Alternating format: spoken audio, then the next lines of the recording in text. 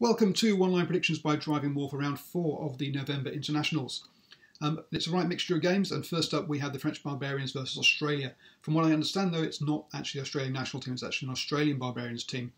So whilst I still think Australia will win it, it might not be by the 15 points I've put on my blog post. So yes, I think Australia will have been together more and will win that one.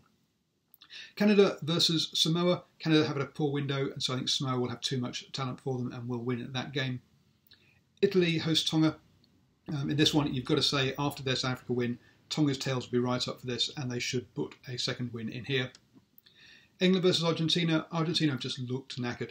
They are picking their team essentially from one Super Rugby team, and so they are overly tired, I think, by this time of the season. And England are obviously on a good run, so England should win that one comfortably. Scotland versus Georgia. Georgia will be up for this to try and prove they should be in the Six Nations. Scotland are short on their front row options, so they could have a hard day of it, but I still think they'll take a narrow win there. Ireland hosts Australia in what is the tie of the round. Australia really looking for that Grand Slam, and are Ireland emotionally drained. I think Ireland will be able to keep going. I've called against them recently, and it's been a bad mistake, so yes, Ireland to win there. Wales versus South Africa in what has got to be the two most disappointing teams in this window. Still, I think Wales will be able to cope with what is a very basic South African game plan. France have looked impressive, and they host New Zealand, but let's be honest, that's an All Black win all the way. Japan hosts Fiji. Japan have turned things round well after a big loss to Argentina.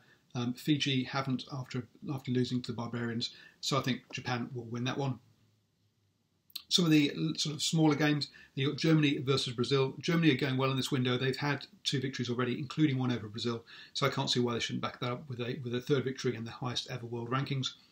And then finally, Romania host Uruguay. Romania have had a good window, and yeah, they should beat Uruguay in that one. Enjoy the rugby, folks, and let me know your thoughts below.